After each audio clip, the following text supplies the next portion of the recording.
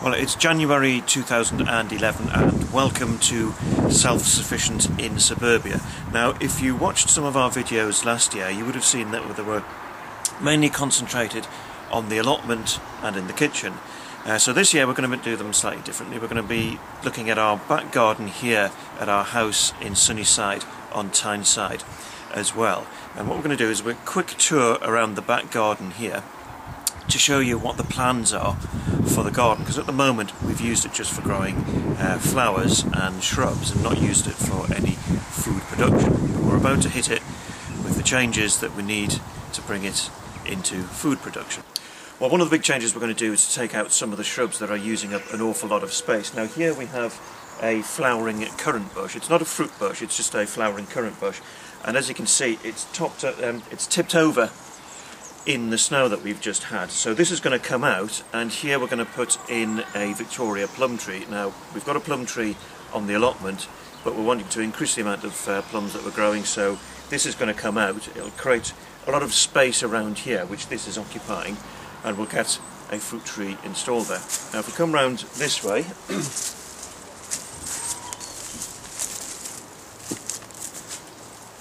as you can see there's a lot of shrubbery around here, and this will be cut back as well. But somewhere around here we'll be getting the hen house, which and the hens will have the run of the garden, but the chicken coop will go somewhere here.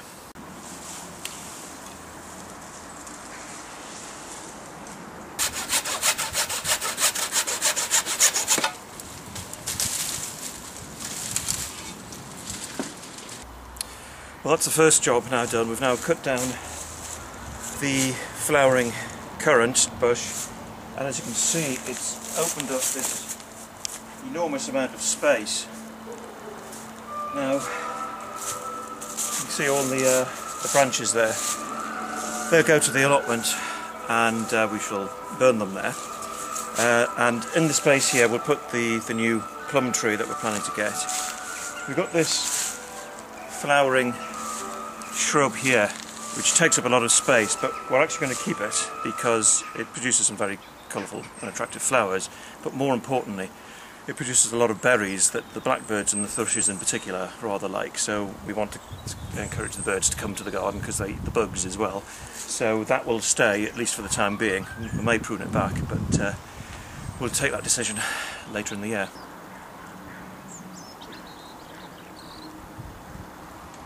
Well, one of the jobs we've got to do on the allotment is to clear out the whole of the greenhouse and get the windows cleaned up a bit, because they are rather mucky, and we've also had to shift out all the dead plants from here as well. They've just gone onto the compost heap, and the grow bags that we had in here we've just emptied on our raised bed, where we're going to be putting a polytunnel. Well, one of the things we've done for a number of years now is grow potatoes in bags, and they've been very successful. And last year, in 2010, we had a bit of an experiment. After we got the potato crop in the early autumn, we planted some more potatoes in bags, and we bought them as Christmas potatoes, so that we'd have a crop ready for Christmas. And as they grew, suddenly all the plants got eaten by some kind of bug, and we just assumed that this was a complete failure.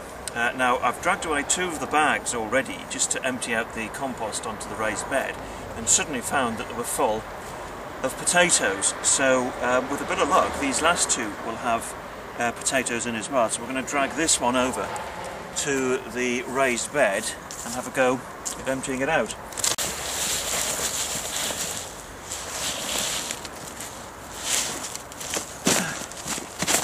Right,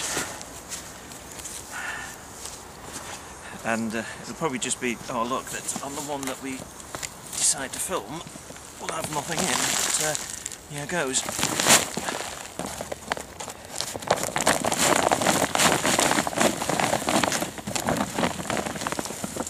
Oh, I can see, oh yeah,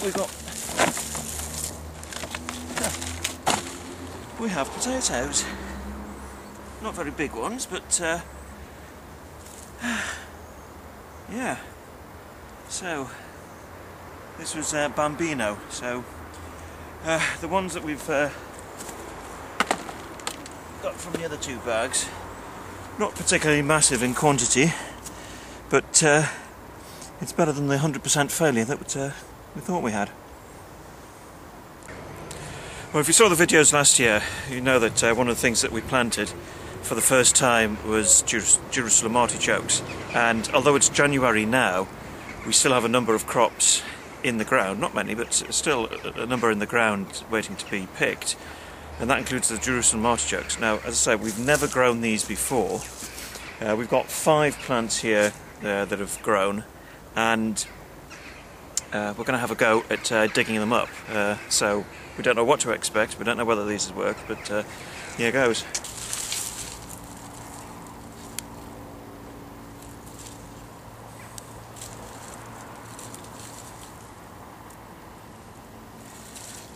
Right, well, I just split a couple there, but we do seem to have... Actually, this has turned out to be not a bad crop. I think we need to be a bit more careful about how we pick them in future, because we managed to slice through a couple of them there, but as you can see, this is just from one plant. We've got another 4 to go, and we've got a reasonable quantity of tubers there. Now we'll be using these back in the kitchen. We're going to be doing a bit of cooking with these, and first thing we'll be cooking is a sausage and artichoke casserole. We're just going to give you a quick tour of the allotment and what we're planning this year. Now obviously here on bed 1, this is the first bed that we created on the allotment when we took it over a few years ago. We've actually still got some leeks still to be dug up here, and some parsnips as well, so hopefully they're fine at the moment and they'll last a few weeks longer. And likewise on bed 2 here, ground is absolutely frozen solid, so there's nothing much we can do about it, but this will be dug over soon.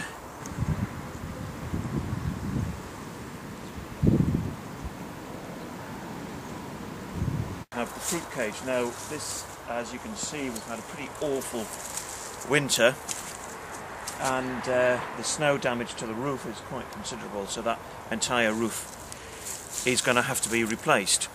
Well, this is bed 4, and it's one there where we've sort of prepared it in the past but never really sort of used it properly. Now where we are here is the site where the pond is going to go, so that's one of the key jobs we've got for this coming year, and we want a pond in because we want frogs on the allotment, and frogs eat the bugs and eat the slugs and the snails, so they're really useful to have here. And then we just pan over to this side. This is our raised bed, and what we're going to do is put a polytunnel on here because basically the greenhouse that we have is too small, and it's just too crowded in the summer, so that polytunnel is again one of the jobs that we need to do this year. Bed 5 is coming along fine. It's being used for growing raspberries at the moment. We've had a bit of a disaster with the sprout crop this year, but well, can't expect everything to grow well. Now on that side of the allotment, that's the uncultivated part, and it's 1/3 of the allotment, and again one of the big jobs we've got to do is to get that into cultivation throughout the year.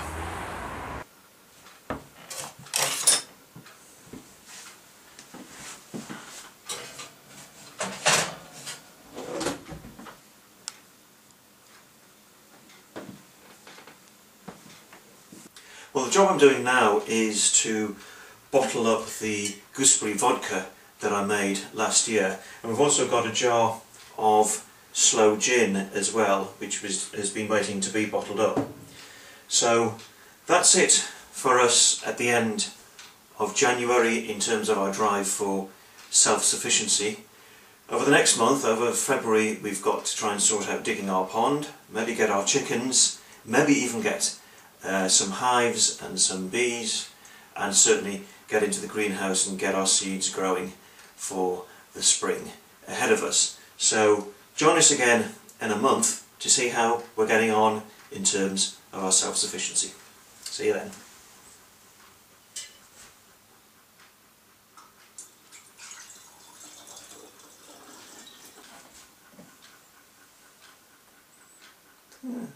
Got quite a nice, very pale colour to it. Smells nice. Pity I'm having to drive tonight. I'll get a bit of it now. Actually, I need a stopper. There we are. There we go. Now for the sloe gin.